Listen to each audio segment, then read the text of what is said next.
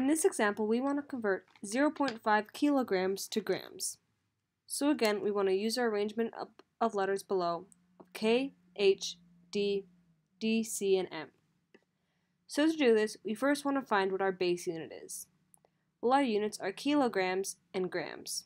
And we can see that kilograms starts with kilo, so that's not our base unit.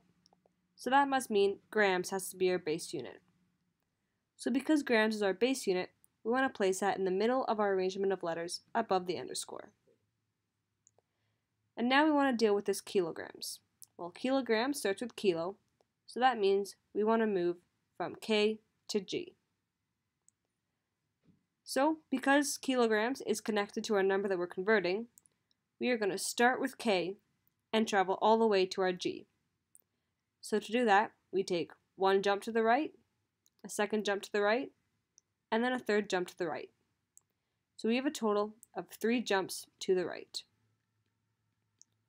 So let's apply these jumps to our number of 0.5 kilograms. So we first take our decimal, move it once to the right, twice to the right, and then a third time to the right. And then we fill in these empty jumps with zeros. So our new number is going to be 500 grams. So 0.5 kilograms equals 500 grams.